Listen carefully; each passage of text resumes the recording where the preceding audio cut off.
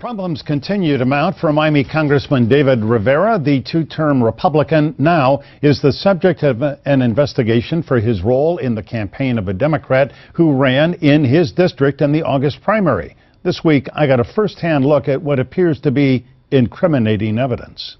What happened was there was this fellow calling himself Lamar Sternad who mailed out about 12 flyers, direct mail flyers. We got a look today at Justin Lamar Sternad's campaign flyers from a top consultant for Democratic candidate Joe Garcia. But here's where it gets really interesting. Justice for Trayvon Martin. Stand together as one voice for Trayvon. Okay? So he's portraying himself as African American. Our reality, black males in America. Sternad is white and a political neophyte. The political mailers he sent out are extremely sophisticated, indicating he got professional help.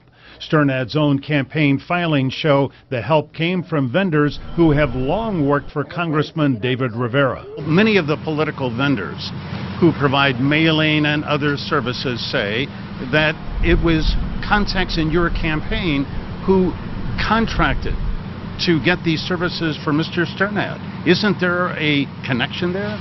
Well, as you know, Michael, I've addressed that issue in statements that I've made the past few days. How about just telling us right now then? Yeah, yes just, or no? you know, face to face, here we are. As you know, I've addressed those issues in statements that I've made publicly over the last few days. Democrat Garcia and his campaign staff think there is a clear link between Democrat Sternad and Republican Rivera. When friends of David's, vendors of his, people who were in on this project with him, say that he was involved, it seems like he was involved. Justin Lamar Sternad's campaign manager is a political consultant named Ana Allegro. Here she is with a good friend of hers, Congressman David Rivera. She posted these shots on her Facebook page, but they have since been taken down. We went to Sternad's home today. No one answered the door. A sign refers all questions to his attorney, but he wouldn't comment either. Have you been subpoenaed or invited to appear before a federal grand jury?